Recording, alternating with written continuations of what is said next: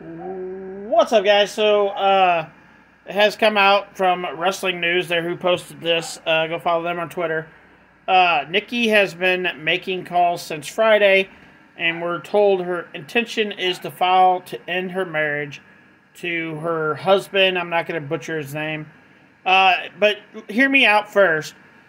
Nikki Bella is not innocent in this at all.